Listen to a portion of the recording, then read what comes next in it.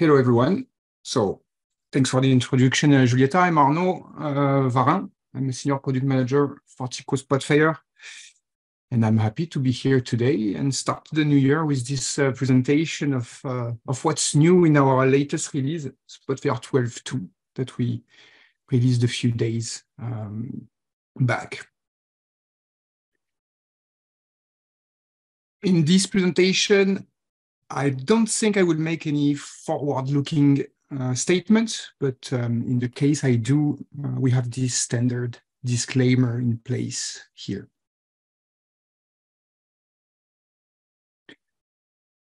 As a quick introduction about Spotfire, Spotfire is used across all analytics and BI use cases. We think that with Spotfire, we bring one single experience for data visualizations, of course, but also data wrangling, data science that may be consumed by hundreds or thousands of users, analytics on the field, on mobile devices, and now also taking actions on insights right from visualizations to your external operational systems, all in one single platform and used every day by both business users and also really advanced users, analysts, data scientists, engineers, researchers. And to support all of these use cases, Spotfire lets you use all kinds of data, static data, data in motion, big or small data, in memory, in database, and in any combination. And where Spotfire really shines is in immersive and interactive visual data exploration, combining data science and visual exploration to get to precise insights. You can visualize everything with Spotfire. We have now about 40 visualizations in total to visualize everything, with always an immersive, playable experience to get from data to deep insights in the fastest time and with instant feedback. 40 different visualization types to present data in exciting ways, with visualizations tailored to specific needs, specific roles, industries, and use cases. Embedded data science is also where Spotfire has traction with the simplest and the most dynamic data science capabilities, truly integrated in the visual analytics experience. And this is a lot about data functions that enable point and click, no-code data preparation, data enrichment, data modeling, and very advanced features, AI, machine learning, and predictive models from within the visual analytics experience. And in this area, we have about, I believe, 60 plus data functions and data transformations available that really enable any users to use data science techniques without having to know Python or R, and without requiring any deep technical experience. We think that pure data science tools are often too complex for most users, and they lack the interactive visualizations and the exploration aspects that we have in Spotfire. And actions.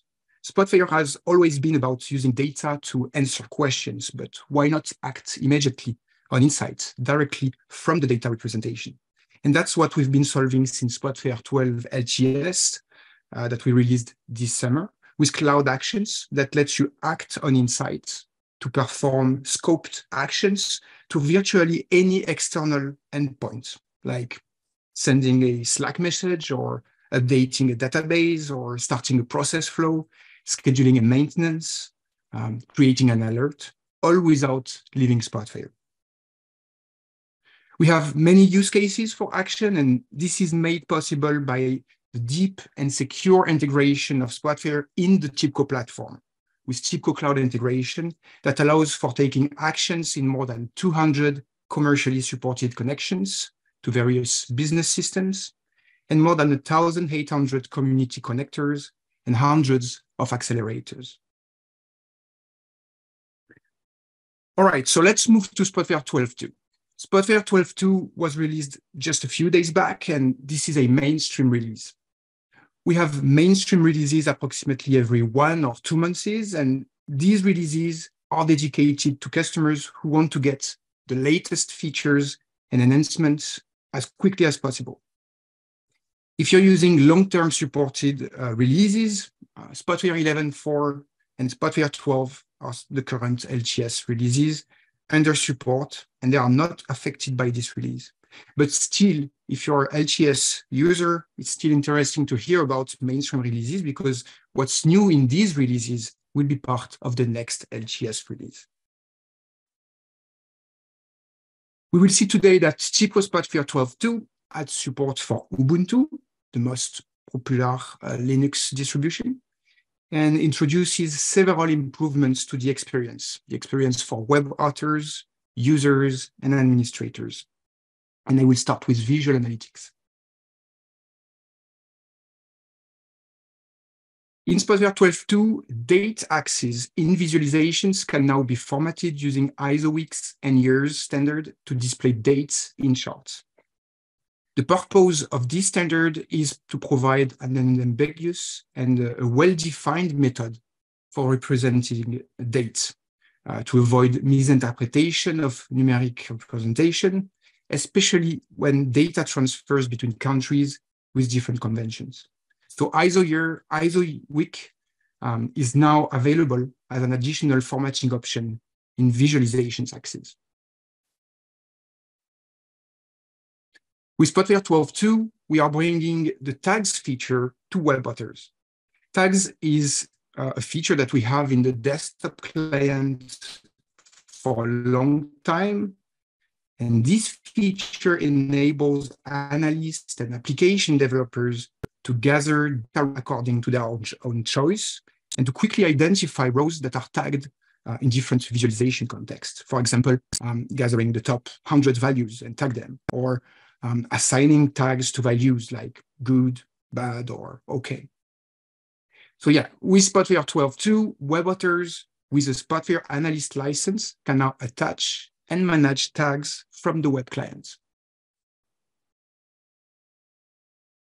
We also have 2 visualizations updates. We have an update to the list visualization, which was released mid last year, I think, and which displays a selectable list of unique values in a column or a hierarchy. And this visualization now supports searching through the values to filter the list. And search also supports the Spotfire search syntax. And the list visualization now supports sorting by a specific column. And in addition to this, there are some performance and look and feel improvements to the visualization. We also have an update to the tag visualization.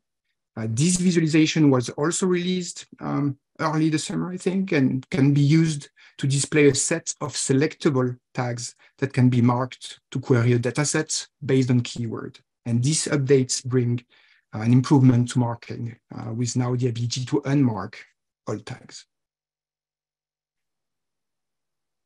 Now we have new visualizations coming soon with the weather visualization to get live weather information and 7 days forecasts for one or multiple locations. And this visualization is using the Open Weather Map Service data. This visualization is coming soon on the TIPCO Community Exchange. And the Pareto chart also coming soon to quickly highlight the most important issues or contributors among a set of categories. This is kind of a standard chart when it comes to identifying areas to focus on first, in process improvements, for instance, or quality controls. And this visualization was developed by a team of students in Sweden and will be made available soon on the TIPCO Community Exchange. Now, data management, data wrangling.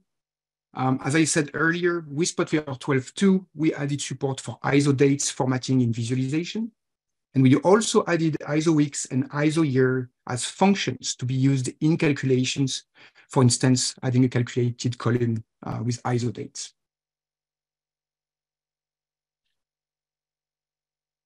With Spotfire 12.2, we are bringing data export capabilities to web auteurs. Exporting data to file or exporting data to the library is something we had in the desktop client, and it's now available in the web client as well. So web auteurs from the web client can now export data from a Spotfire analysis to the library as a SBAGF file, which stores data and metadata.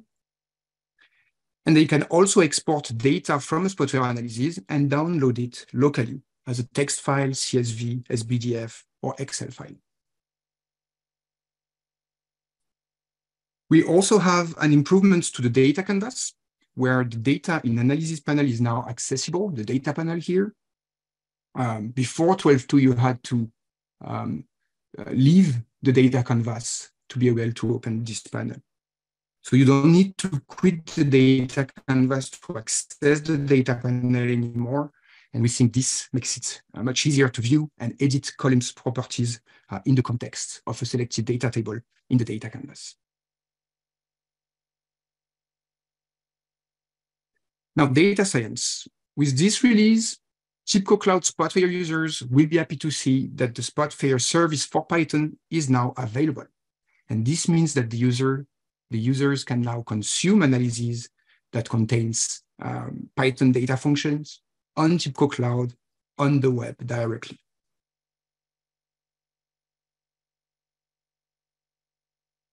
Now for analytics applications, we have two new features specific to cloud actions.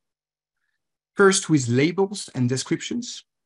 For application developers, I mean users who configure actions and configure how they look to the end users, it is now possible to customize the labels and add descriptions to actions fields. And this makes it easier for end users who run an action to understand better the type of inputs that are expected by the action. Oops. And we also have optional parameters for action. And this makes it possible to skip some parameters that may not be necessary or may not be required by the external service that is called by the action.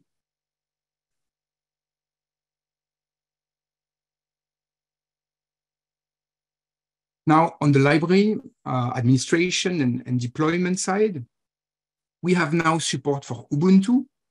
With Spotfire 12.0 LTS released this summer, we made all Spotfire services available to run on Linux. We started with Debian distribution, and now with 12.2, we support Ubuntu as operating system for all service.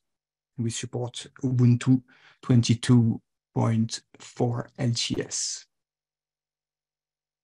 We also have improvements to the library user experience with search. It is now possible to search for contributions made by specific users using filters in the library UI, or using the search expressions created by and modified by. And you can also search for a specific version of an item in the library. You can search by the name of the version, by comment, or by who created a specific version. And when it comes to library items versions in the library, administrators can also now define lower and upper limits on the number of versions to be kept for each library item.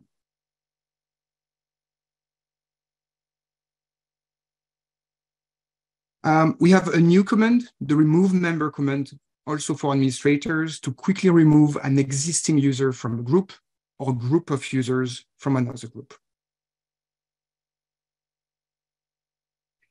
Now about OpenID Connect, we have a new configuration parameter in the config OIDC command to configure the use of the ID token int parameter in OpenID Connect authentication requests. The ID token int parameter is now disabled by default, and the result setting it to false is that this parameter is not included in the authentication requests after a session times out. Still about authentication, and to align better with NIST recommendations on security controls for authentication management, we added support in Spotfire Server for setting a minimum and a maximum length for passwords that are stored in the Spotfire database.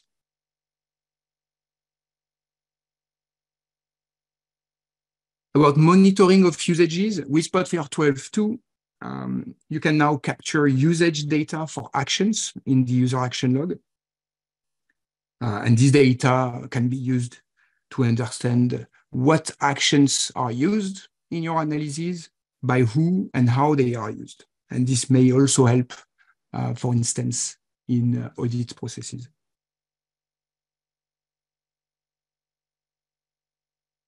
My last point for today with information services, starting with Spotfire 12.2, for new installations of Spotfire, we made changes to the included data source templates for information services. PostgreSQL is now the data source template enabled by default. And we no longer include other data source templates. For instance, DB2, DB2 type 4, you have the list here that are not included now. This change affects only the new installations of the Spotfire server. If you're upgrading from an earlier version, no changes are made to the templates in your installation. And this is what's new in Spotfire 12.2. As you heard, in this release, we introduced several new features, improving the experience for web authors, administrators, and users. Some key enhancements include support for ISO week numbers, new options for actions parameters, and improved library search capabilities. Additionally, with 12.2, we add support for Ubuntu, which makes it easier to deploy the Spotfire services on the most popular Linux distribution.